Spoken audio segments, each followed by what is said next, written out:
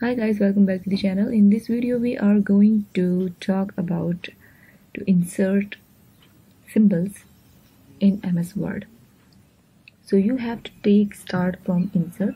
Just simply click on the insert and you will see these options or bar over this screen, and here you have to go right corner on this screen and you will see symbols. Just simply click on this and you will see these symbols here, but we want something more, so we will go to the more symbols.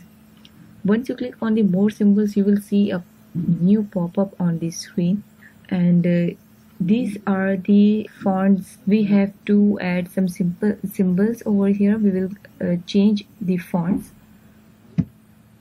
and we are going to add something like just change it, and here we will change the subset. So you can change or add symbols like this. So these are the symbols. Every symbols have a different character code.